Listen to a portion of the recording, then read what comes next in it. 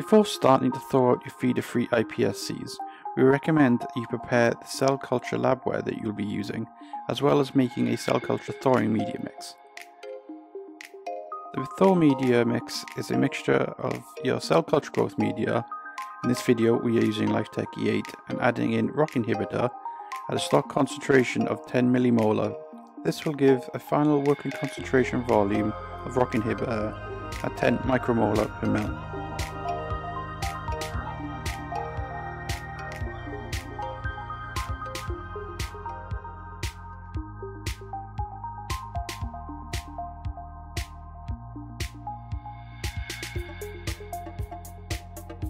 It is important to give the cryoval a spray with ethanol before placing into the water bath. This is to ensure that there is no transferring of contaminants into the water bath. Ensure that you only partially thaw the cryoval, leaving a small ice crystal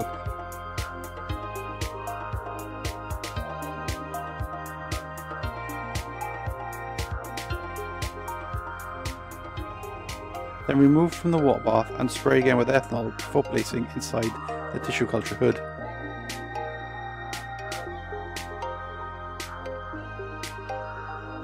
To collect the cells from the cryoval, take 1 ml of the thawing mix previously made and add dropwise into the cryoval. When adding the media, it is important to remember the volume you are adding in. We freeze 1 ml of cells into a 1.8 ml cryoval, so adding the full volume might cause the cryoval to become full and overspill. This could lead to cell loss and potential increase the chances of contamination.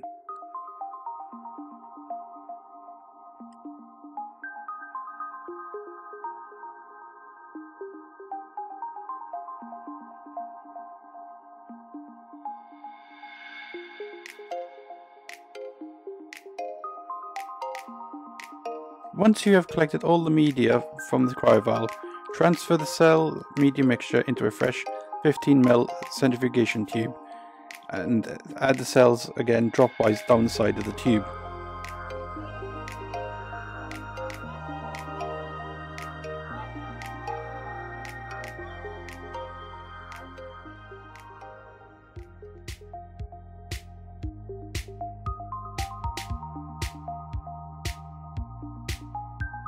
Top up with 8 ml of the thorium media mix, adding down the side of the tube to mix the cells and to ensure you're diluting out the DMSO that's in the freezer mixture.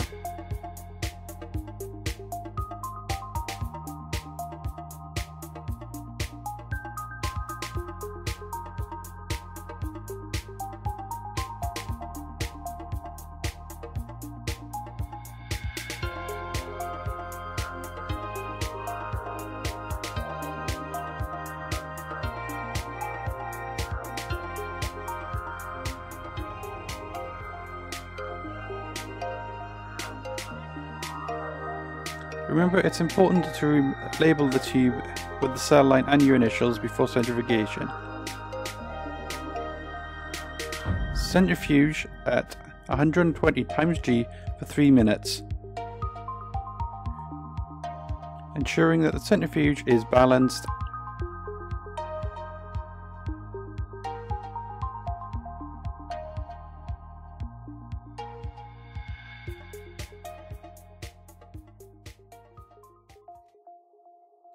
While the centrifuge is running, you can return to the hood and aspirate off the vitronectin from the well you'll be throwing the cell line into.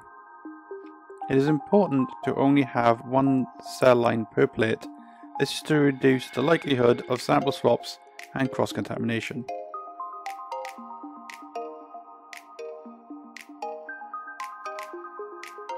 Add 1 ml of the thorium media mix into the well you aspirated. Add the media down the side of the well to ensure you're not damaging the vitronectin coating at the bottom of the well.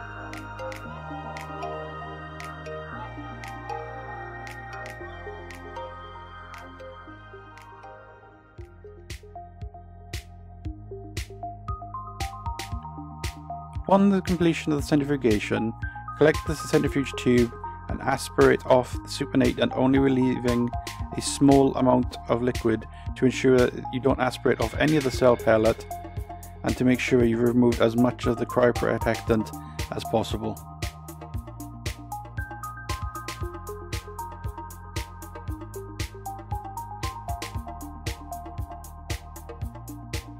Agitate the pellet by flicking the tube to help release the pellet from the bottom of the tube.